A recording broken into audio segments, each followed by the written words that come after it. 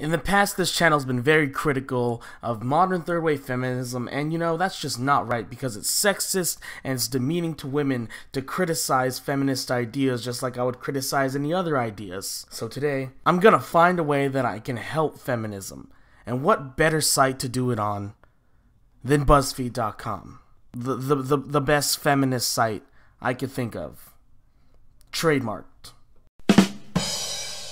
So last week's video was a little more serious, me ranting about like a thing that I thought was very important to me, and I just wanted to bring it back to the classic days of just ripping apart stupid stuff I see on the internet. Today we're going to be going over Buzzfeed's 11 ways men can help feminism, and maybe I can become not a sexist.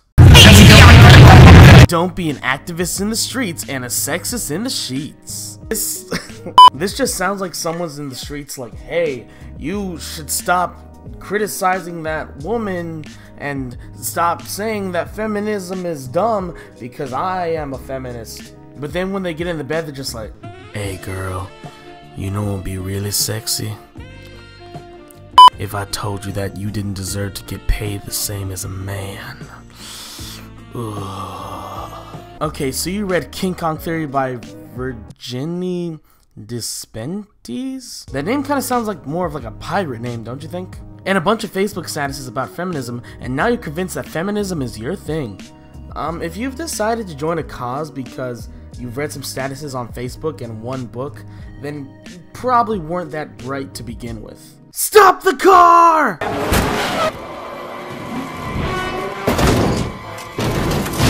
The first thing you need to do is check yourself and figure out what kind of macho behavior you're spreading with women around you. Well, you know me, ladies, I always spread the most macho behavior around the ladies because, you know, check these guns. It's about as powerful as a regular paintball gun. Are you one of those guys that says they help at home? Well, I mean, I've kind of always been raised to do chores, so yeah, I do. Do you still give your dirty laundry to your mom because it's what she's always done? I mean, I do laundry too, so. Are you a father? No. When a woman gets angry, do you assume it's either because she's on her period or because she needs to get laid? No, but I do realize that periods are painful and I would be angry if I had blood gushing out of me too. And it's called sexual frustration for a reason. Just kidding, guys, it's a joke, it's a joke. Don't kill me. It's a joke. And hey, do you think you emotionally support your girlfriend / wife as much as she supports you? Well, thanks for reminding me that I'm single. Number 2. Listen. One of the main issues of sexism is that we have culturally silenced women and given men full control of the microphone for far too long. That's funny because I'm pretty sure that free speech laws are for everybody, not just men. The first step in supporting feminism is to listen to what women have to say about their own oppression, so get comfortable and listen up. Right, okay, so listen to what others have to say. You know, that's just fine. And then we hold those ideas up to scrutiny just like we would, well, any other idea that gets passed around by any man, woman, or whatever. That's where you're going with this, right? Any ideas are held up to scrutiny no matter who they come from. Or was that not catchy enough for a BuzzFeed article? I get it, I understand. Listen, but don't say anything. That's fine. Number 3, shut up. Okay.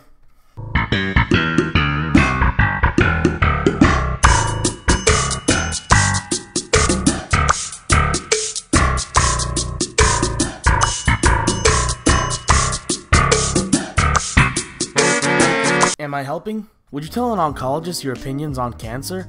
Oh no, because they actually went to school and got a degree in something that matters, unlike gender studies. It's also not necessary for you to heroically decide to play the role of devil's advocate in a subject that does not, what a coincidence, affect you in the slightest. Alright, cool, so you want me to care about these issues, yet you tell me that they don't affect me in the slightest, so why should I care about them again? Not that I don't care about issues, but I'm just saying, if you're trying to play to people who don't know anything about feminism, then why would you tell them that those issues don't affect you? They're just going to become more apathetic to the situation. And please don't interrupt us every 5 seconds to try to distinguish yourself from other men. Yes, we already know that not all men are like that, but if you care more about proving you're not like those other men than you do about truly listening to and understanding our thoughts and opinions on the matter, well, then you're not much different from the rest anyway. You know what's interesting? I see a lot of these people try to defend whenever someone generalizes men, and when people say not all men, they say, well, you're just deflecting the conversation. But if someone says, hey,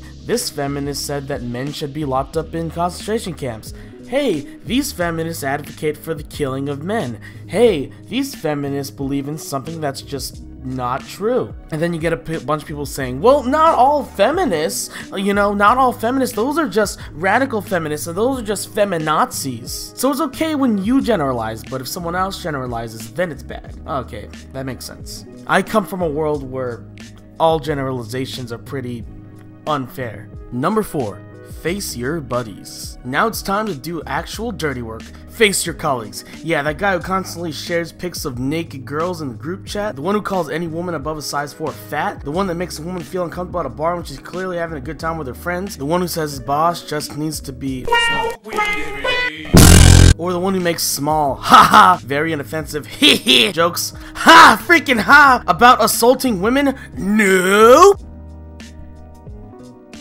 Didn't that last one just tell me to shut up? So you want me to be quiet, but you also want me to talk when a friend makes a sexist joke or something, knowing full well that it's just a joke. And when you say a friend that shares naked pics of girls in the group chat, do you mean like from the internet or girls that he knows? Because if it's girls that he knows, that's messed up. I would call them out and say, hey, that person gave you those with confidence. You shouldn't be sharing those. That's kind of a jerk move. But if it's sharing pictures of the internet or like people's ECs on Instagram, like, hey, this girl's hot, like, I wouldn't call someone out for that. That's stupid. And about someone calling a girl fat, I mean, that's mean, but I can't do anything to change his mind about that. Like if someone were talking about me and we're like, I think this guy, he's above a size, whatever size is skinny for men. That guy right there, he's pretty fat. I don't really like him. I wouldn't be able to change someone's mind about that. And the thing about someone making you feel uncomfortable at a bar, if someone's trying to sexually assault or like just do general assault, I would step in. Obviously, most people would. But if it's a friend of mine and they're just trying to talk to a girl at a bar, then that's not bad. There's a difference between someone trying to taunt someone at a bar and someone legitimately harassing someone. And someone that makes a comment about their boss, I mean, okay, honestly don't care. And the person making jokes about assaulting women, who do you know that just says, so, hitting women, am I right? I mean, if they make a joke that's offensive, I'm not going to call them out because it was just a joke. Number 5, use your privilege for the right cause. Unfortunately, every time a woman points out the sexist attitude, like the fact that your mom is always the one in charge of preparing everything or a family meal, she's considered to be exaggerating. What are you saying, woman? Okay, have you ever met someone that actually said that when confronted with an opinion like that? Or even rude? You're so rigid! I say again, have you ever met someone that actually talks like that? What if you use your privilege for something more positive, like pointing out these sexist attitudes to other men and getting on the side of women? Isn't that kind of insulting to insinuate that being a stay-at-home mom and doing things like preparing all the family meals is a sexist attitude? And you do realize that there are people who want to be a stay-at-home mom and choose to do that? And me disagreeing with you and saying that that's not always a sexist attitude is not me being against the side of women. Someone showing dissent to your opinion is not sexist. I'm sorry, that's just not how the world works. Number 6, stop judging women. Every time you have a strong opinion about a woman, check it by asking yourself if the opinion is rooted in sexist ideas that have been perpetuated throughout your education. You're right. I and many other people didn't like Hillary Clinton because she was a woman, not because Benghazi, the fact that she took money from Middle Eastern countries that do terrible things to women, the fact that she's been caught lying many times. That's not why we disliked her. It was because she was a woman. Duh. In general, don't comment on her appearance, even if you think it's a good comment.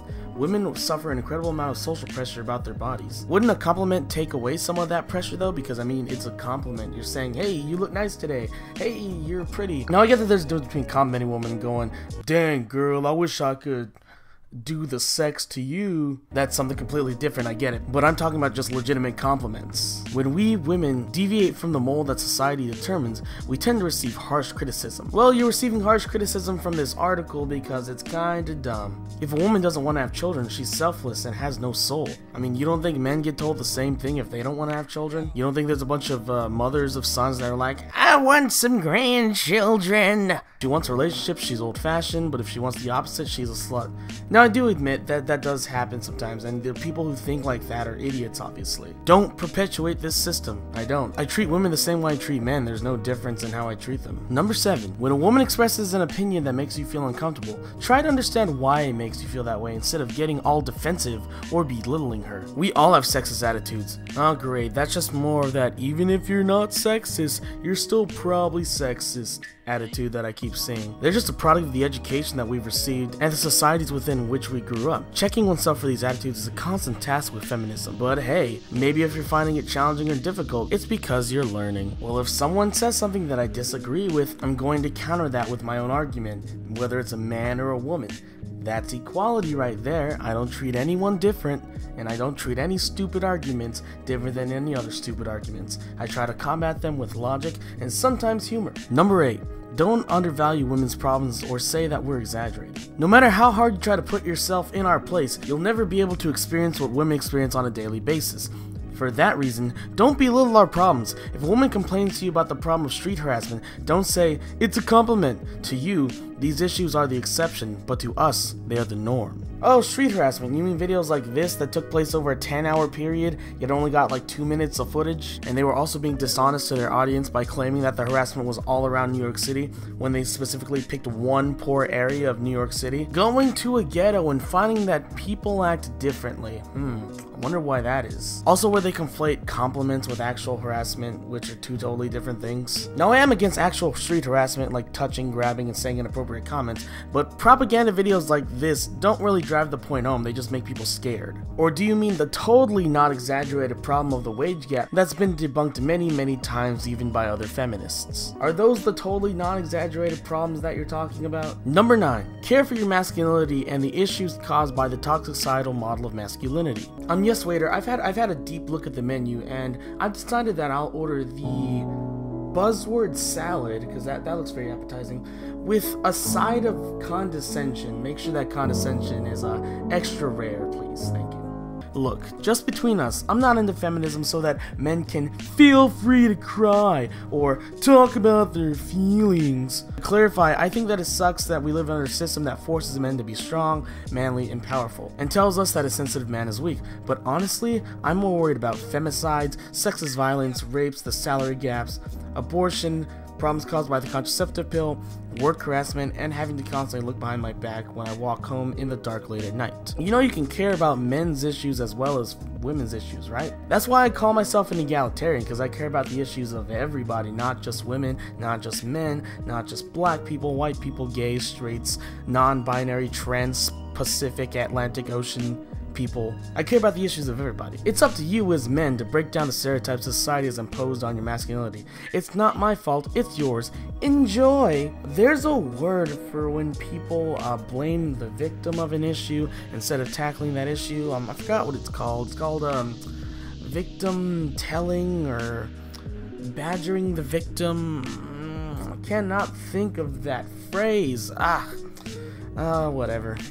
And there's a lot of feminists that say, oh, feminism is for both men and women, it benefits everybody. But then when told something like, okay, well that's great, now what can we do about the large male suicide rate, the large workplace fatalities, the fact that there's more women than men in college, and you know, they're not doing as well as girls in school, the fact that there's a lot of unfair divorce settlements where the man gets screwed, the fact that women face less time for the same crime in a court system as well. You know, what are we going to do about those issues, that since you claim to care about men as well? Well, actually, those issues are just part of patriarchy, and it's up to men to solve them themselves. Right. Number 10. Yield your space and realize that you're not the center of the universe. Well, thanks for talking to me like you think that I'm a child and think that I'm the center of the universe.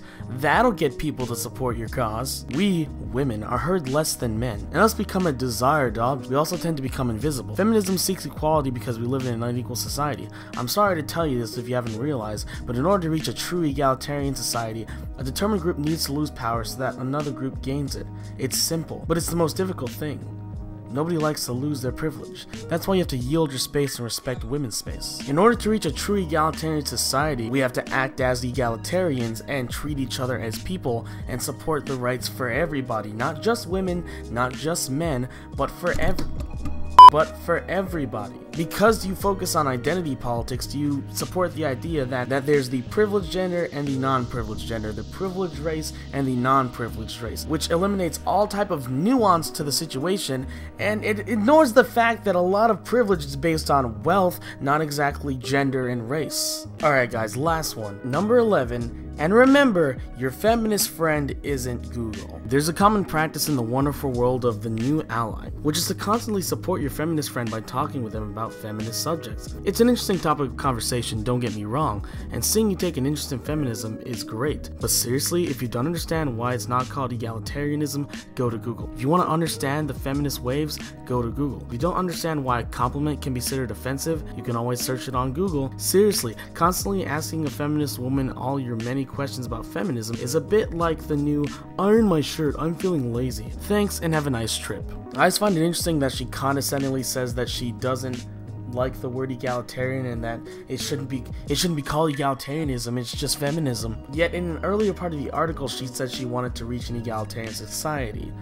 I just found that interesting. How dare you ask a woman to back up the claim she makes? That's sexist. Just use Google. Yeah, if you don't think you should have to back up the claims you make, your claims probably aren't that strong to begin with. I'm just gonna let you know that right now. Well, now that Buzzfeed has taught me all the ways that I can help feminism, I'm going to go apply them in the real world so that I can make the feminist movement a better place to be. But as always, if you like this video, make sure to like, comment, subscribe, all the YouTube jazz that the YouTubers always say, and I'm off to go help the feminist movement in the best way that I know that I can. By killing myself, because I'm a privileged male.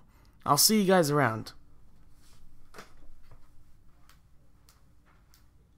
Now where did I put that noose?